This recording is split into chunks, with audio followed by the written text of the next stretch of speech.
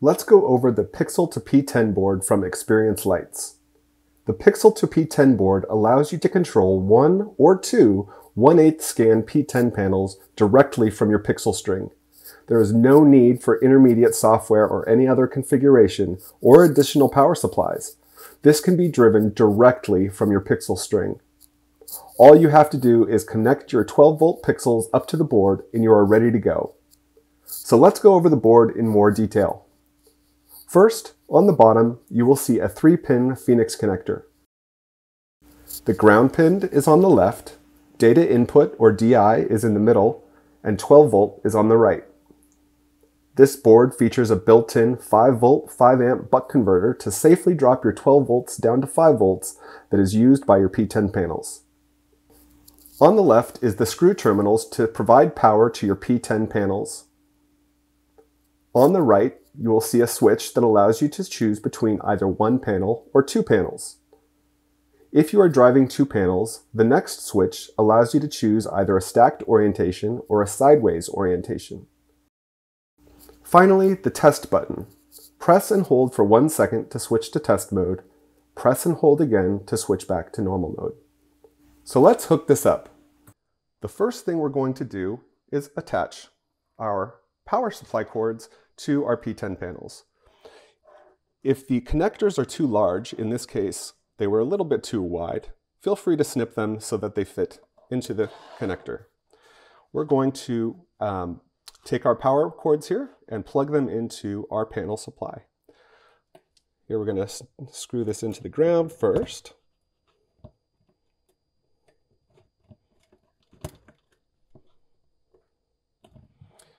And we'll do our 5-volt next.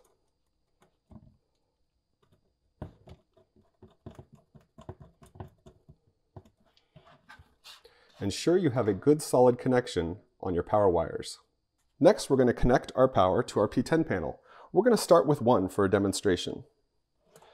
Here is a panel from Wired Watts. We're plugging in the power into the power jack such that the red goes to the VCC and the black goes to the ground. Notice on the back of this panel, the arrow is pointing up. This signifies when the panel is mounted, that should be in the up orientation. Next, we're going to connect the data line. You will see this port says J in. That is the input port. We're going to connect our cable from there to this port here on the Pixel2P10 panel. Next thing we need to do is just attach our pigtail. And there we have it. You'll notice right away that our data LED is blinking and our power LED is lit. Our board is being powered from our 5-volt supply that is on board. And it's getting its data. Currently, the Pixel controller that it's hooked up to is a Falcon F16 V3, and it is currently in test mode. All right, now we're going to switch it from test mode into live mode, so we're getting live data from our network. And here we have butterfly with sparkles. Of course, what else would we use? All right, so that's easy enough. We have the switch set to one panel. And since it's only one panel, we don't have to worry about the 2-panel orientation. Now let's see what happens when we switch in test mode. When we switch into test mode, we can see that this is our top left, TL, and this is our bottom right, BR. Since there's only one panel, you can see a red perimeter around one single panel, signifying that is the entire frame that is being output for one panel. On the left here, you can see the color order. Now typically, this should be red, green, blue. You can see here, this is red, blue, green.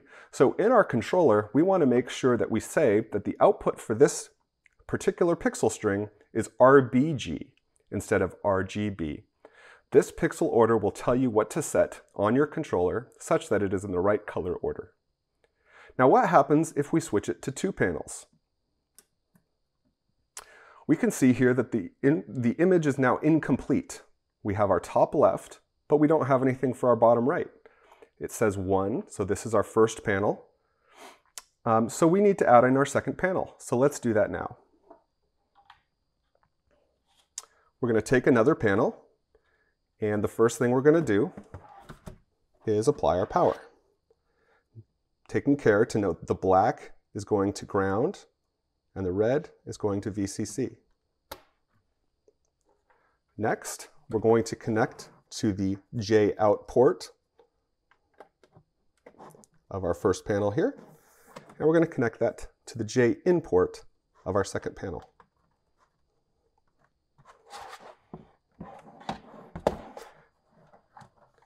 And you can see now that the image is now complete. The red perimeter signifies the outer outline of our image.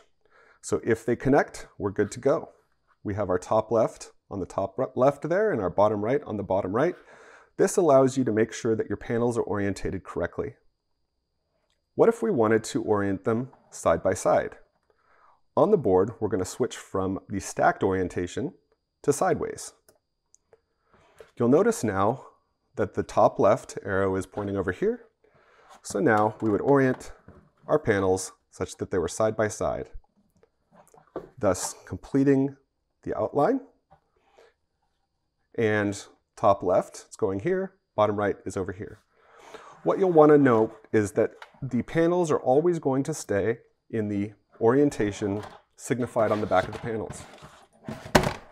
What that means is up arrow is always up, and the data is always going to be moving left to right when looked from the back. So if we have a side-by-side orientation, this is the way that it's going to go, with the first panel on the left, the second panel on the right. However, when looking at them from the front, it's going to be in the sideways orientation. The second panel is on the left, the first panel is on the right. The indicators of top left, TL, and bottom right, BR, are there to make sure it's extremely obvious in which orientation these should go. So let's jump into X-Lights and see how you model this.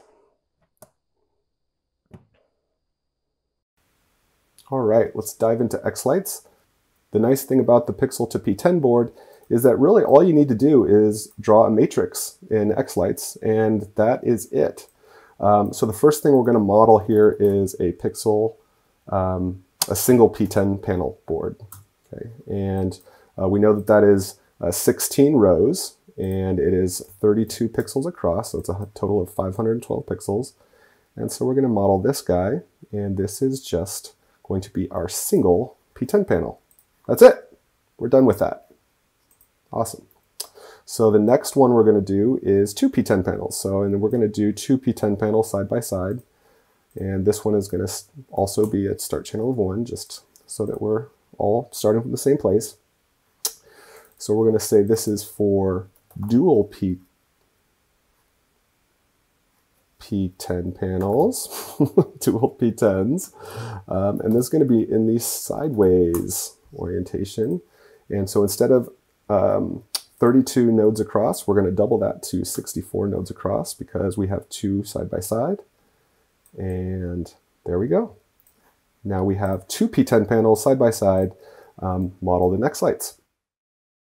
So the next thing we're going to do is two panels that are in the stacked orientation.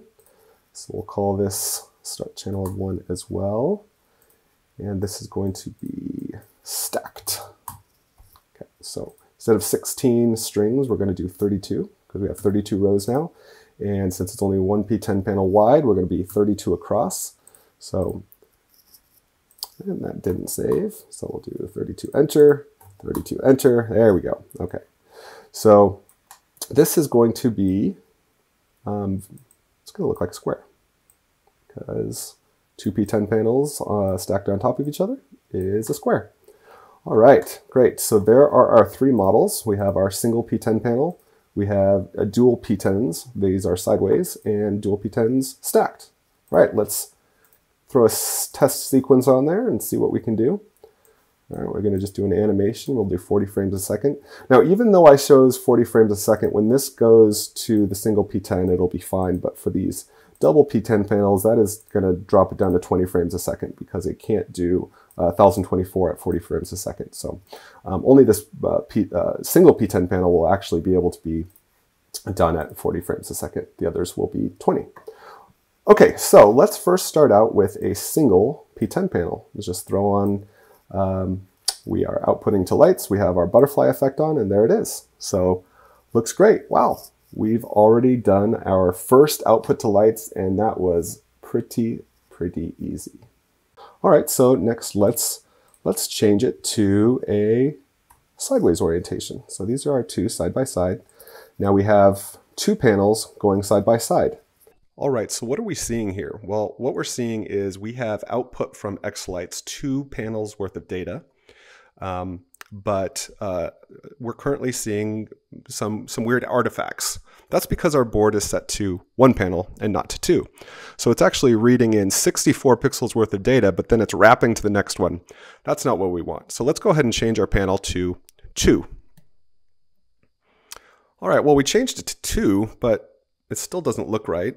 Well, that's because in X-Lights, we have a side-by-side orientation.